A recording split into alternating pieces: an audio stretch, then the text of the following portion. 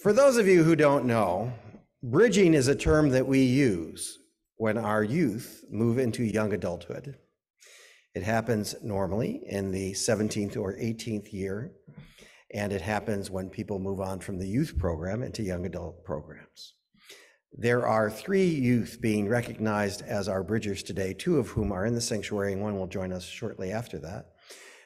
Who are the 2 youth who are here who are bridging? Are you here? I'm going to ask that you come up front and sit in these chairs, right there, right there. Come sit in these chairs. Both of you? Yes, both of you. We know how much teenagers like to be, embarrassed, so please sit right there. Excellent. Because I wrote this for you. They just get to listen. For years, I used to do a variation on the same bridging sermon. Year after year, I thought the congregation probably won't remember it if I change it up a little bit. And of course, I was guessing that the youth who may have seen it in the previous year probably won't remember it either. I thought it was pretty good, and for a time it was pretty appropriate. But this year, as I thought about what I was going to say, I thought, how in the, pardon the expression, hell, am I going to talk to youth moving into young adulthood in the middle of all of this? I mean, in high school, we didn't have to wear masks, although with the amount that some of us showered, it might have been a good idea. In high school, we occasionally protested the government, but we didn't try to rip it to shreds. In high school in the 70s, I know I don't look that old, please don't say anything, there certainly was racial injustice, and to maybe no one's surprise, there still are horrible acts of white supremacy.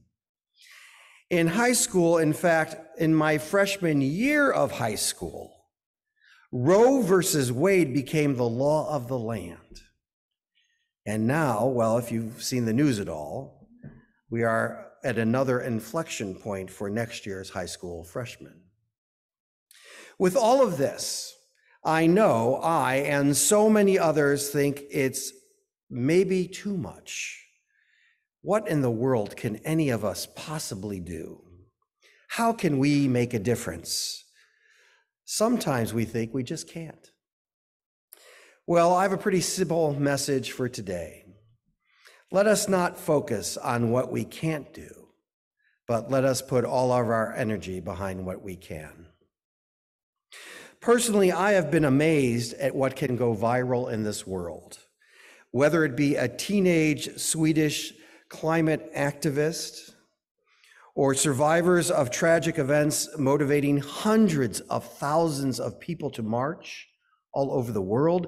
There are amazing vehicles in today's world for random acts of love and caring and kindness to ripple forth in ways that they never could have when I was moving into young adulthood.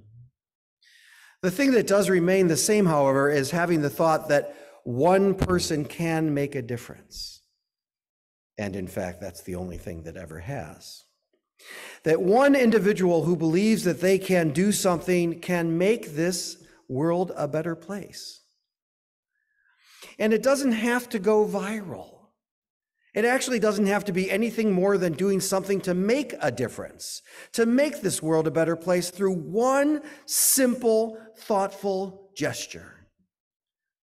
And then maybe one more. It's hard to know how they add up.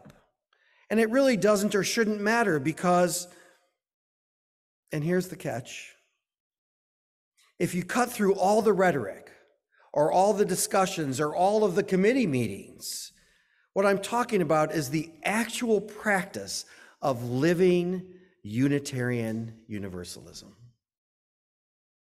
and its core concepts. We Unitarian Universalists have so many discussions. We use so many words. I am certainly an example of using a lot of words. Blah, blah, blah, blah, blah. But here's what I ask for you as you bridge from youth into the independence of young adulthood. Every once in a while, try to minimize the noise of the chaos of the troubling and beautiful broken world and listen to what your heart is telling you. What you may have learned here in this inherently flawed and wonderful congregation.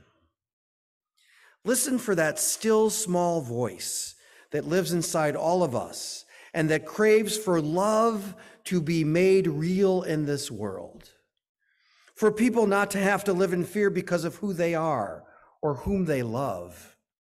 For justice and equality to be recognized not just by other people, but by the systems in which we live.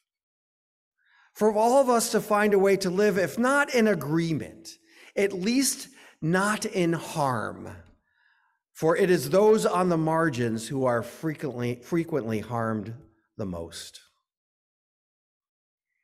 This is what I ask of you as you bridge today. From youth to young adulthood. Behind the lessons and the pizza parties, beyond the classes and all the discussions is one simple fact. You can make a difference. It is a message for all of us at this weird and challenging time in our history. It's not about what we can't do. It's about what we can. And for those of you who are now moving out of this youth program into whatever comes next, please remember, if you need help, if you need love, if you need support, this congregation has pledged to do all that. And as long as we are here, you are too, whether physically or not.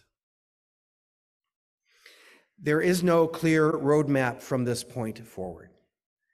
There are always possibilities and choices to make.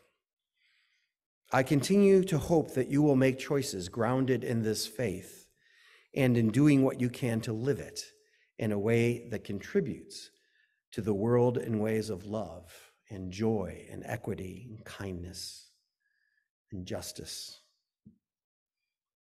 The world needs it, and it needs you. Amen.